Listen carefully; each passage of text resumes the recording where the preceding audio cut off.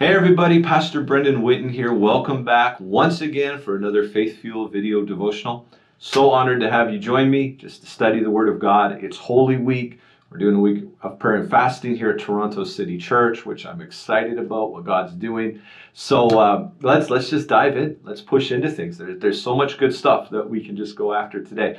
If you're tuning in at the 7 a.m. premiere, give a shout out in the chat. Let people know you're here. If you're tuning in otherwise, it's great to have you. So here's what we're doing this week. It's Holy Week.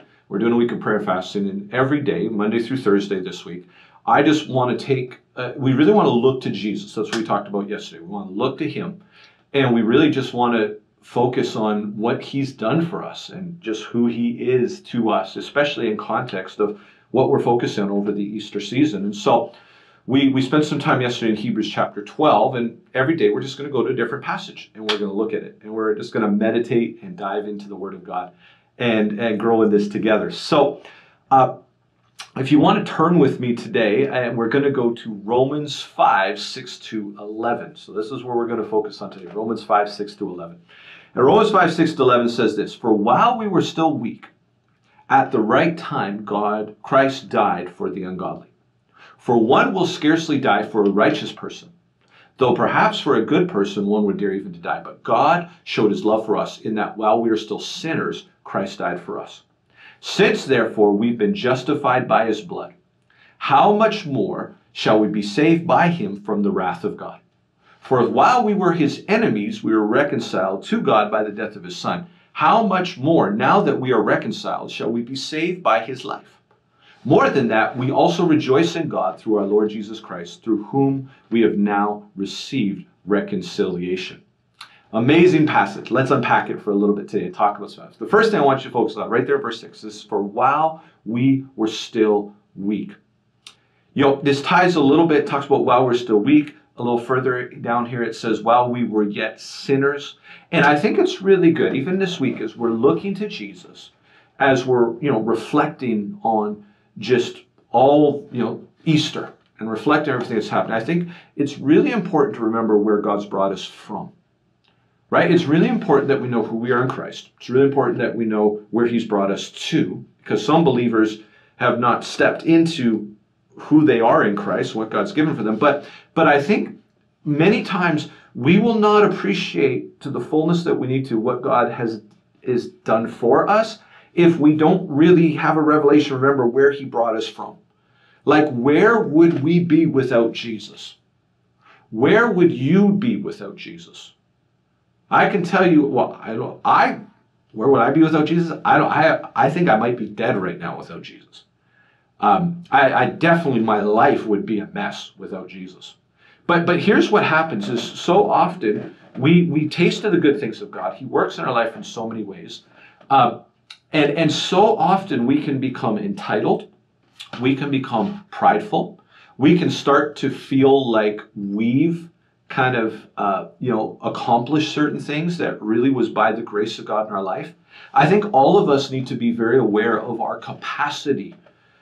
We need to be very aware of our capacity for pride, our capacity to forget what God has done for us.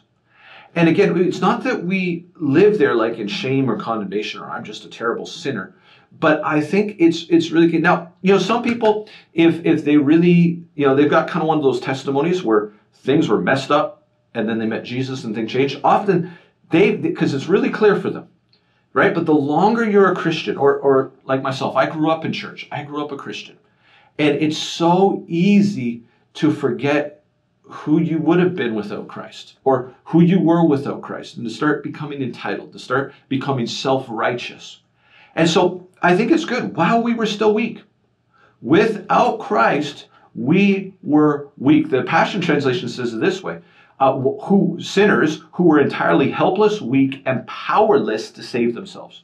Guys, we had no hope. We were on a one-way ticket to hell. We were without God.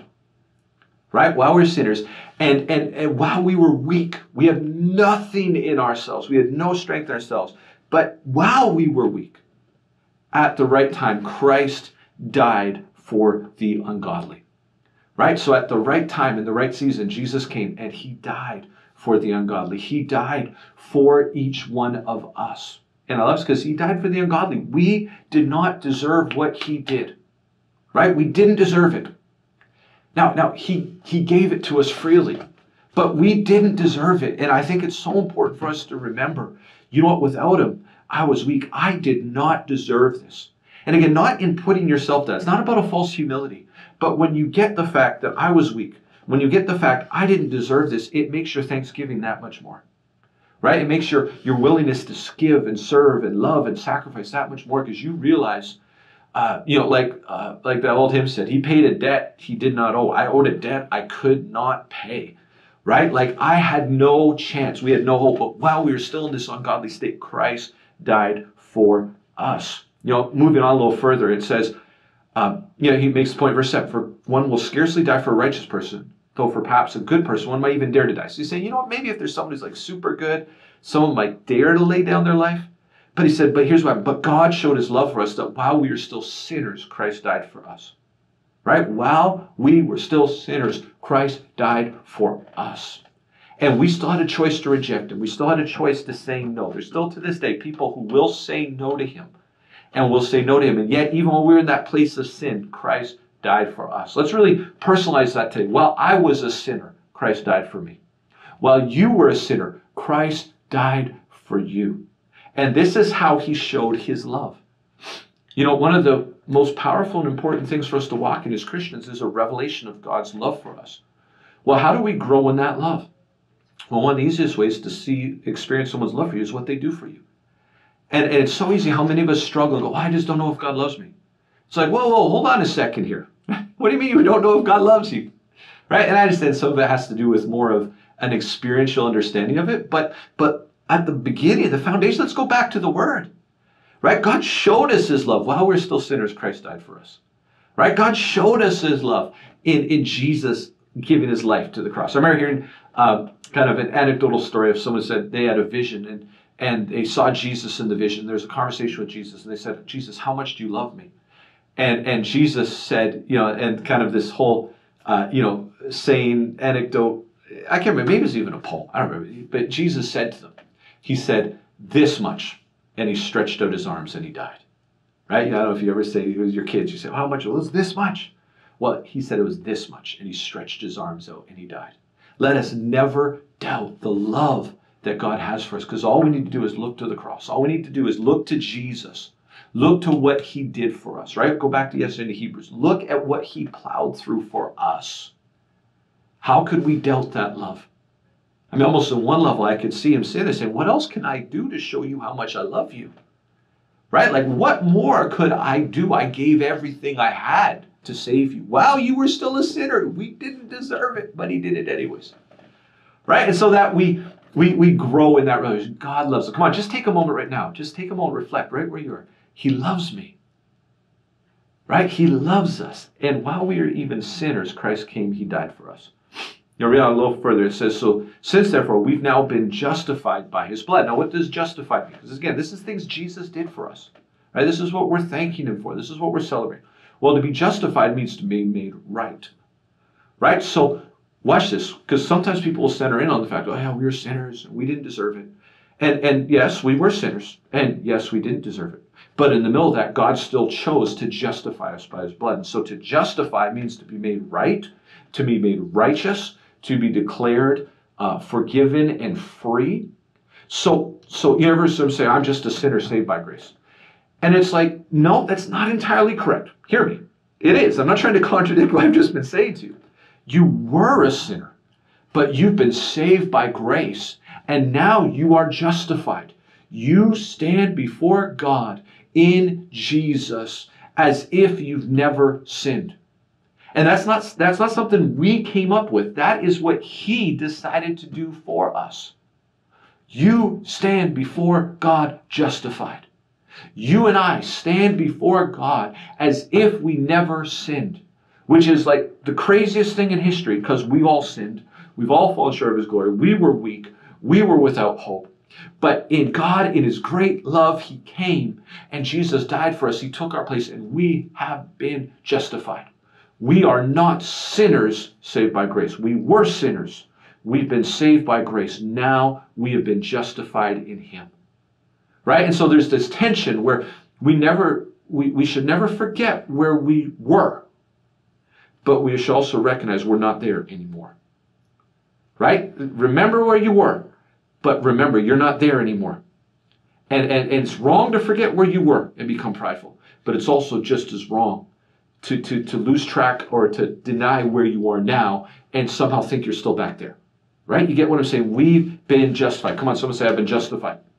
And the next part says, how much more shall we be saved from the wrath of God? Now, this is a whole conversation piece. I maybe can touch on it in the coming days. We'll see.